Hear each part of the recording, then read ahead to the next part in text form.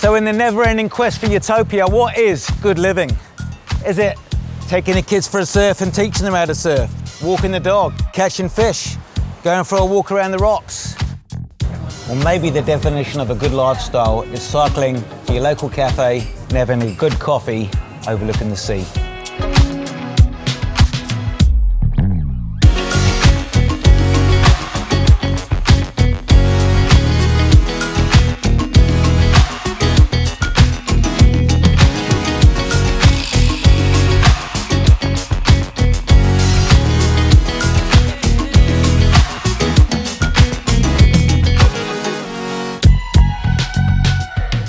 The eternal quest for utopia.